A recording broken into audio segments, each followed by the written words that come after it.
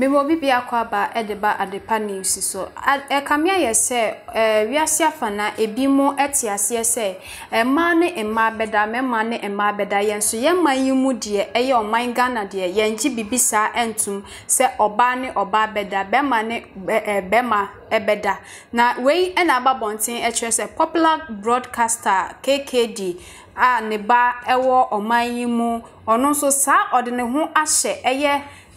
gay any lesbian yi emu na say ono no de oye disie na afei na ababonten babonten no tire say one na nyonkofo om so mo ye gay fo yi bi na twetwe nkomo ewo eye zoom meeting eso na so mo chat pa ye en efa eye omo partners ene nia ekoso ewo oman mu a se Ghana fo ye hyehye eniema bone de afa eye gay fo no ho eno ho abobo na omo de no mu gu eye zoom meeting so na omu edie enkohwe video ne embra yakoba ya de ne aka no atwaso.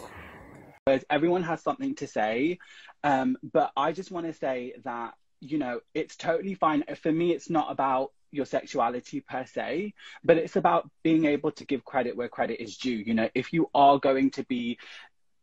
gender bending or gender fluid with your clothing, give credit where credit is due. You are not the first person to do that. You will not be the last person to do that. And let's not all worship at the altar of someone that jumps on something so late when trans people, queer people of color have been doing something for ever since the beginning of time. This goes back to my point about give credit where credit is due. That's all I want to say. Like, if you know that someone is doing something and getting loads of praise for it, do the research, educate yourself, because it's a lot more palatable for society to see a white person on the front cover than anyone else. But that doesn't mean that white person hasn't taken a bit from here and taken a bit from here. I believe Harry Styles' stylist called what he was wearing at the Grammys English individualism. Does anyone want to explain what English individualism is? It's for me, because I just know that this country has taken bits from every other country. So I don't know what English individualism. Maybe that's why it looks a hot mess. That's Sorry, let me just say on that. Let me just go Google the photos if you want to see. I'm already in I'm in all the mess. I did not choose. You came with violence. It just came out of my pores. You chose the path of violence, and I respect you for it. I'm so sorry. I really respect you. And I think you can totally open up a space to be like, congratulations on your cover, but what are we really talking about? Who, like, if you look at the fans and legions of people worshipping something worshipping something in a way that makes it seem as though it's new, that is what I'm having an issue with. It's not new, and you are not the first person to do it. And once you reach a certain celebrity status, you are safe from a lot of the hate and the criticism and just, you know, whatever we face on a daily basis. So if you are gender non-conforming, or you're non-binary, or you're queer, then absolutely take up that space. But if you don't want to talk about those things, then let's not worship the people that are just going on to things and moving in every. And we should say, like, I'm here for people doing whatever they want, even if that is not discussing sexuality, but I would not worship that person. Yeah, I mean, I think my issue with this whole thing, because like you said before, like, listen, if you are cisgender, straight male, bi male, whatever, if you want to wear a skirt, if you want to wear heels, if you want to do that, then do it 100%. But also understand that by those definitions that you identify as, you are providing a certain amount of safety that queer, non-binary, trans people are not afforded for dressing that way and have been dressing that way since time.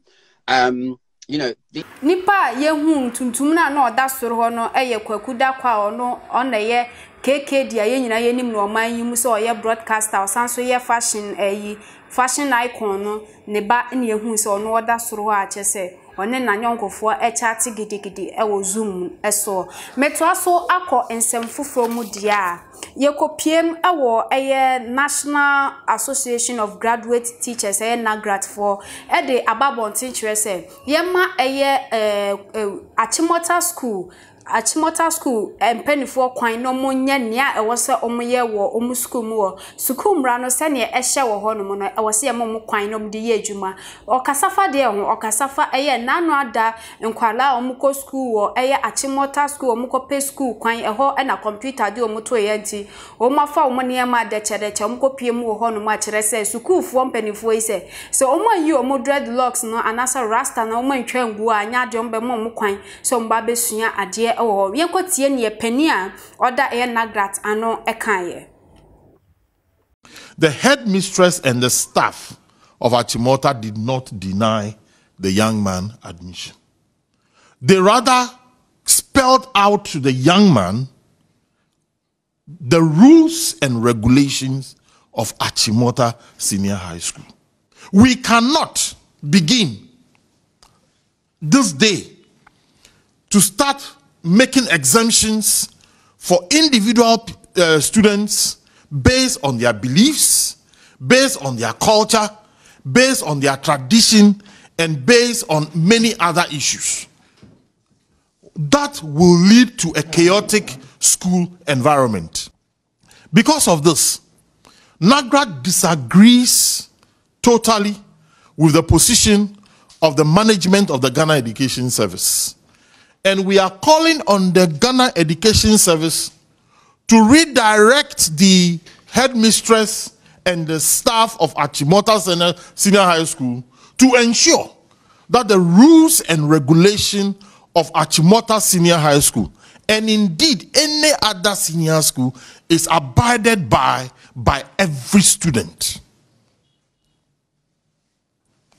Let me repeat that we are calling on the Director General and the management of Ghana Education Service to redirect the management of Achimota Senior High School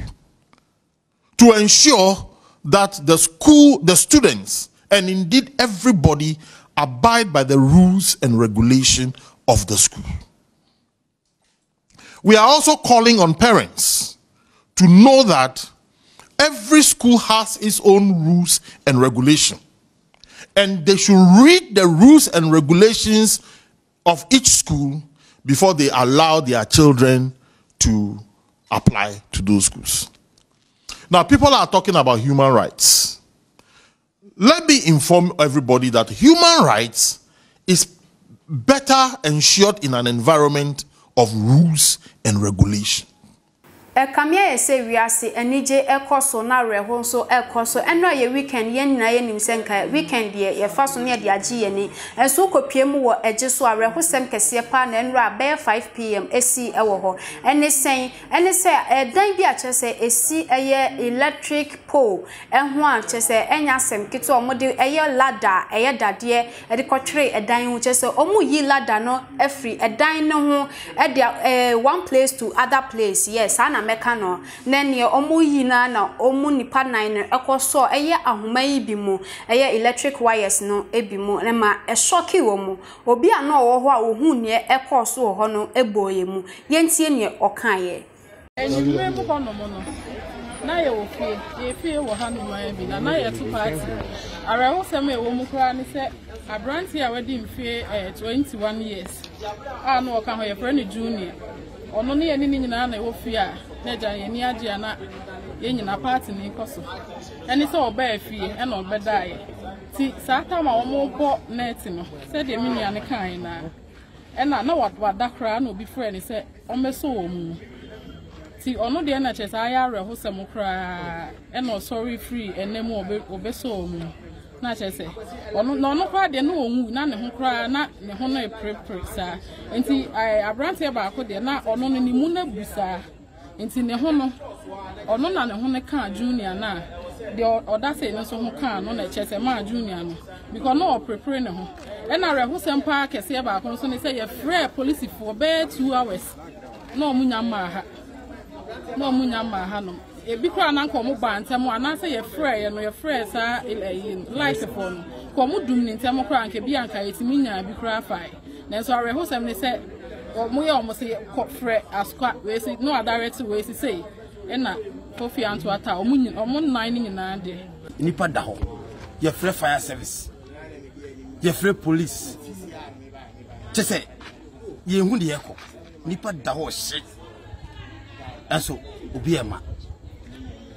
na de minim ne se efi yesi hoyi se wo hwe ba bia electricity high tension any abrosen enu just 1 meter kura enu adi tena se basa because den kaminim ne se nka be 10 meters ansa na abrosen yesi amanako but wo hwe efi we any high tension me high tension enu 1 meter it is sabi one na ma kwan ema yetimi si abrosen net keke ne ebo net na nipa ebo electricity aka ama nipa 4 atwe mo nkwa a obi ntimi amwa ntohwe anka fire service for na police for ndika ebedru hantem anka betumi aje obi nkwa na me de minimum ne se wo se we ne sia yen individuals na e wa na obi etimi som de ehwe ne nka electricity fire service beba na komo atimi a kire kwan yen fa so e betimi yi se nipa no but e frɛ obi ama nipa na da hwashi awu better hours asa na nipa eba but do the way imagine sekwe baby a dan si Nimento aso enko ensem foforo mu enso edia Mami bia ono no oye strong fighter ye pa okọ edumu a oye market woman kire se onam ho no na eye papa bi frɛ no ye frɛ no pastor yobi ye o frɛ no se o mami bra na mehu bibi ewo wo ho na menka entro na pastor yasemo okan se eye oba pani na owo eye abrochire no eye ade a bibi kese pa eba beto no nti sade na ye hye wo sapomu nsuo na pastor ye hye ase se fa sika kakra bra na che se menya kwankire emfa nsi niam bi anokwan emfa mawo nti mami ye din be yesima aduonu etie papa ya wotie papa ne wie no beka kire papa ne se eye ntro pastor ntro kese pa na wutwa na sanse me wo baba akopɛ na me wo no so ono no oye adwuma ewo ye kan se kumase hwa eye kumase hwa no oye adwuma nti wuntumi meka nkire me se me baby ewo abroad oye ba akopɛ na minimum no na we eda ne mami enya botre no fa eye speakers ahoma yi bi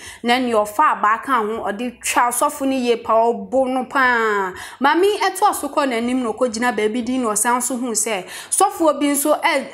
kire nkofo bi se omo fa sika mra me ma mo akwankire na mehu se ntie ho na mami sanso tu sha sa sofo yi so na okwa no se o me man ma ne mami papa yi ejina ha sofo ejina ha wo ka kire mu nyina ntro na ne osade tisi ba ko ne so na ne enya asem ketwa wo marketwa amafo bopi ho no mo na ne omuko bisa ya mami kire mu se ntro pa na sofo yi omugina kwan ho a omudie osanso ekohu sofo bi so saa se o chese o hyenkom mehu sei na no so osanto hye saa sofo no asofo miensa na mami ebu omu ewo adum ho no mo ode electric wire na afen so aba konkonti ba pa na ne otisi omu miensa so hwe omo asemi ekopiem ewo police station eye pastor yobi na reporting mami na ne ba na owo eye kumase ho no hospital ho no na ne obebele no ema asem ede na asem ekoi we na Ghana fo ekase mami no odi se ohwe omo ebi nso se enye mra se obetu ahye obi so se eye nkom trokra na obi ahye wa eno nkire se ada pastors ne nso etwa entro abusiafo Adepa news aha na medemu AC me pacho wo hwe video na no subscribe wa like wa share ede amaye fa me miss ama Adepa manu ato